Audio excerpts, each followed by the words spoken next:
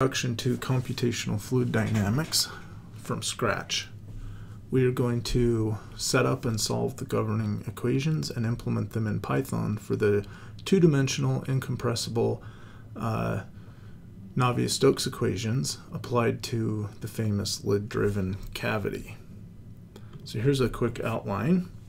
We'll review the governing equations, discuss pressure and its impact on the equations, as well as implementing or developing a finite volume formulation, and then implement the results in Python.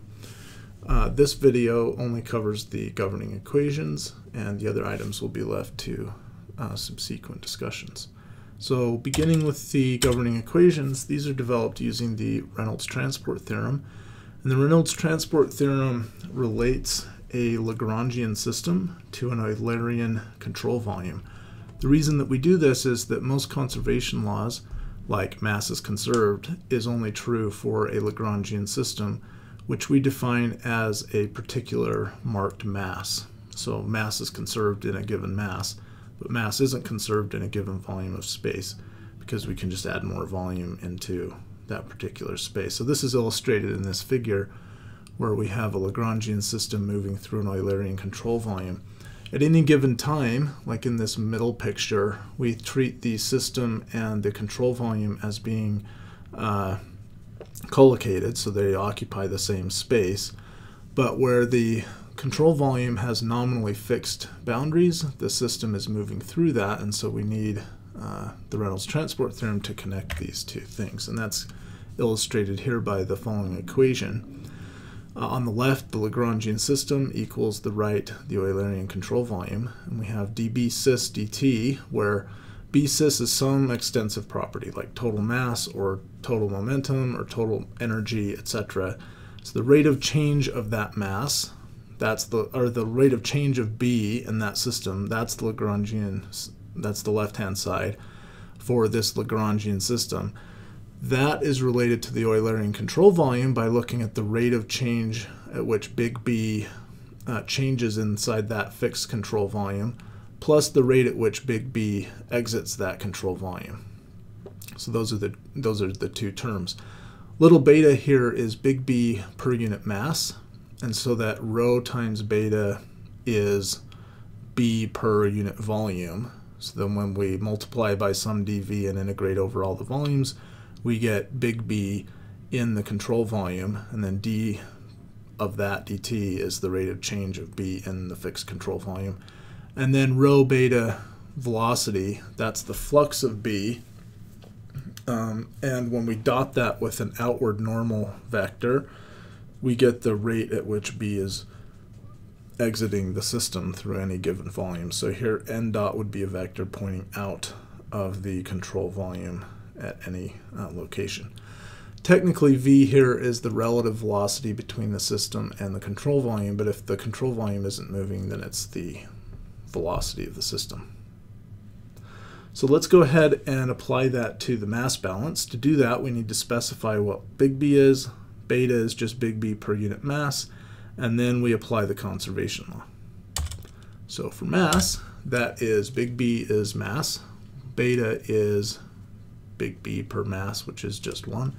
And the Lagrangian conservation law says that mass is conserved, or that the rate of change of a given mass is 0. If we substitute those into the Reynolds transport theorem, and then for convenience just flip the order, left side for right side, then we get this was the Lagrangian conservation law equals 0. Big B was just mass, and then beta is 1, so beta just isn't shown. So we get this blue equation. This is the mass conservation equation, also called the continuity equation, written in an integral form. So here we have an integral over volume, and again an integral over the surface area, and this blue equation is our key equation. Mass, momentum, and energy is what we're going to do, and this is the mass part. Okay, so let's go ahead and look at the momentum. For momentum, we have the same thing. We need to specify B, beta, and the conservation law. So B is momentum, mv, it's a vector. Beta is that per unit mass, which is just the velocity. And the Lagrangian conservation law is Newton's second law, which says that the rate of change of momentum of a given mass is the sum of the external forces on that mass. So then we get to say, what are the external forces and how do we represent them with regards to our system? So the forces, we have surface forces, F, and we have body forces, which we'll denote using an external field, G, which is gravitational acceleration. So the net force due to gravitational acceleration, that's just gravity times rho dV is a differential mass, and so that dm times gravity, that's a differential force. We integrate that over the whole volume to get the total gravitational force. And then for the surface forces, we look at the force at every point on the surface of our system and then multiply that by dA. Technically, F here is a force per unit area times dA gives us the net force. So then if we apply that, we have viscous forces and pressure forces. So this F is going to be a viscous force and a pressure force. And we want the forces that are acting on the surface, so we get minus tau dot n and minus p delta dot n. Here tau is the stress tensor and p delta is the pressure tensor. Pressure is a scalar, delta is the unit tensor. And we're dotting these with the surface normal so that we get the appropriate components of the stress and the pressure. Here we have a negative sign because the unit normal points out of the surface, but we want the forces on the surface. So we just take the negative so that we are pointing into our system instead of out of our system. So this is how we write so then we'll substitute these quantities here. We'll substitute that in for the force, and this is the result of the Lagrangian conservation law. So dB system dt is this quantity. That's going to be the left-hand side of our Reynolds transport theorem. So when we apply this to the Reynolds transport theorem, we get the following. Again, we're swapping the left and right-hand sides because that's what's typically done. So this shows us that the rate of change of momentum in our control volume, the rate of change of momentum inside of our control volume, plus the rates at which momentum enters and leaves the control volume is equal to the sum of the forces acting.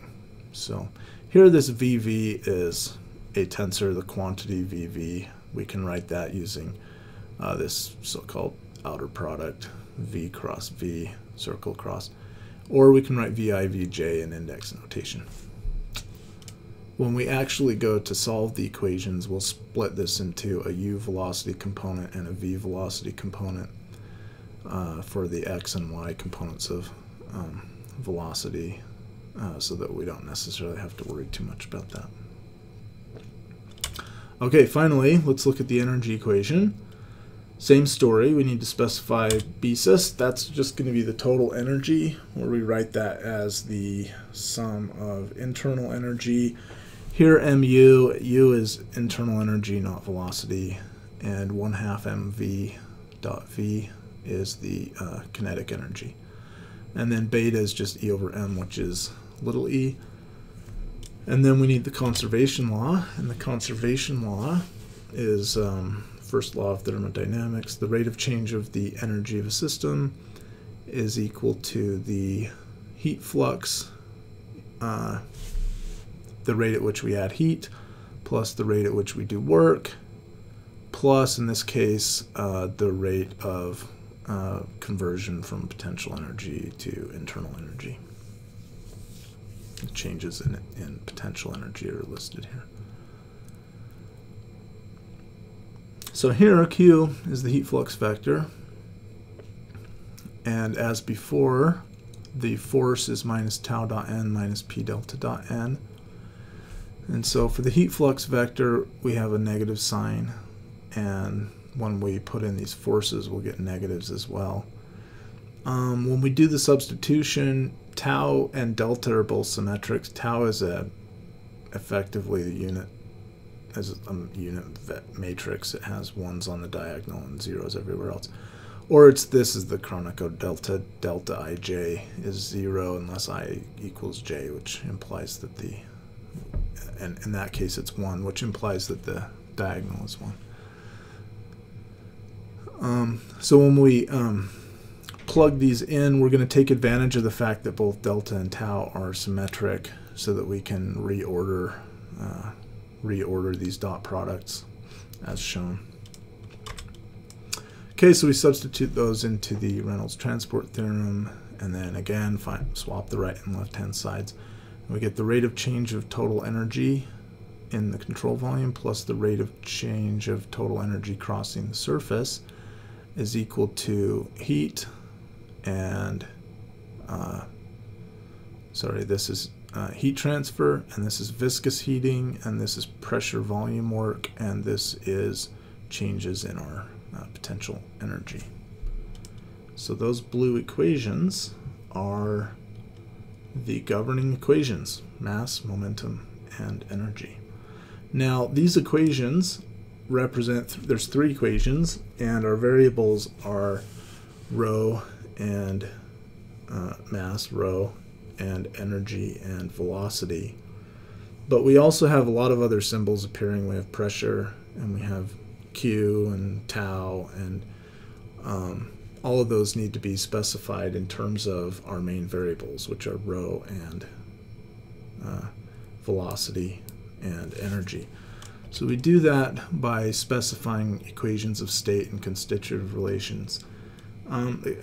The ideal gas law is an example of an equation of state here. P is rho RT over M, where M is the mean molecular weight, T is temperature, R is the universal gas constant.